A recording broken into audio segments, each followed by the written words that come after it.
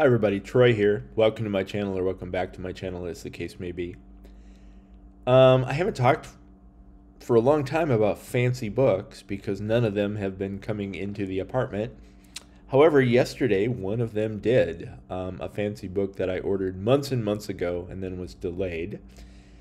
So I'm going to show that off today, and I'm going to give a quick Garbology update and a 2024 TBR update and just a general blather update.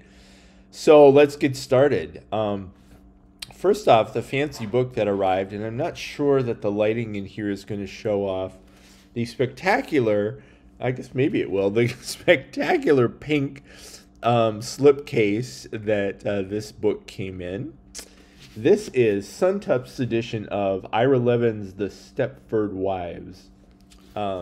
Which, interestingly enough, Alex over at Alex on a Bridge just talked about it great length yesterday or the day before. So I'll link his video down below to give you a better synopsis if you're not familiar with the book.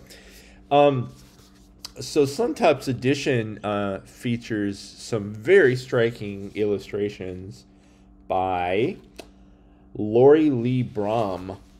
They're these very evocative paintings of women, very evocative of the 70s, of the time frame of the book, and sort of the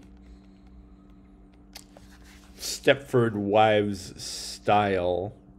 It's interesting, a lot of the women, as they would have been in the 1970s, were smoking, and almost all the women are smoking, and just the fashions are very fitting for the plot of the book, which again I'll kind of just leave if you're not familiar with it. It's basically it's Ira Levin's interesting, somewhat science fiction-y, somewhat horror-y take on how men in the 70s maybe were viewing the women's movement. So anyway, Suntup put out this lovely edition that I've been waiting on. I was a little nervous when I first, in fact, I think I held off ordering for quite a while because it looked like it was a full, just paper-bound book, and it was pretty expensive. But it does have a cloth binding with paper boards, and it's just really lovely. And those paintings are quite spectacular, really. As usual, they send a beautiful little bookmark here. The book has an introduction by Peter Straub, which is also available in the current trade paperback. It looks like all of Ira Levin's books are being reprinted. I forget the publisher, but somebody apparently has gotten the rights and is putting out new editions of kind of all of his work, including Stepford Wives. For a while, Stepford Wives was divided between his regular publisher and I think Random House or whatever, but now apparently they're all together again, so we'll be seeing the whole Ira Levin catalog, I think, on bookshelves very soon. Okay, so that's the fancy book that came in. I have one more fancy book on order that I just ordered last month. Suntup announced their edition of Boy's Life by Robert McCammon, which I literally, because I knew how fast that was going to sell out, I literally interrupted a meeting I was in to order it that moment. That's one of my favorite books ever. Interestingly enough, I gave Boy's Life to my sister Cindy for Christmas, and she just kind of berated me yesterday when I told her that it wasn't going to be a bookshelf essential for this year. It certainly is an essential book for my shelves. It just didn't make the first list of 12. Although I'll probably be talking about it later in the year a little bit more as part of my TBR for 2024, which I'll talk about in just a second.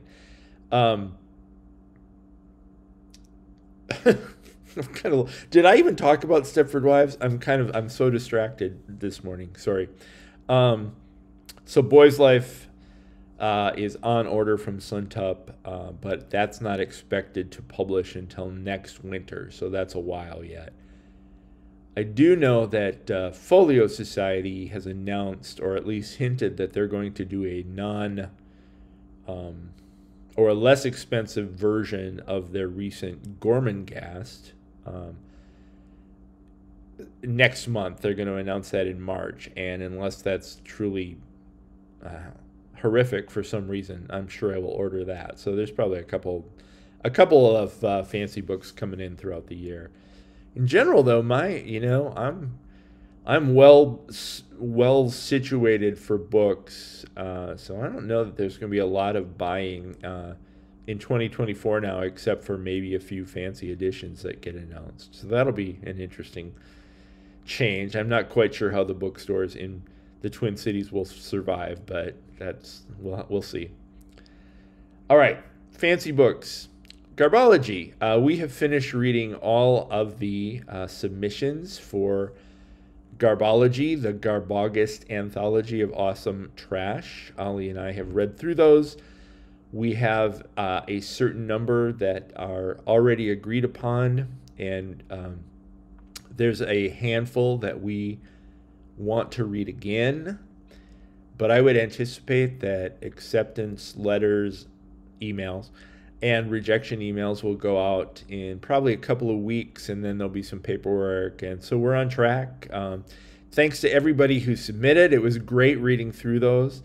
There are some that came very close but didn't quite make the cut, and that's part of the selection process when you have to winnow down 62 stories. But we really enjoyed reading every single one of them. So thanks very much for sending those in, and I look forward to this book coming out in August, and we'll talk more about that. So my 2024 TBR, I talked in an earlier video that this was kind of going to be, I thought, the year of reading women, and that's still largely true, although there's going to be a little bit more of a mix. So I have 18 books by women that I'm going to read yet this year. That's about 6 months, so that's about half the year.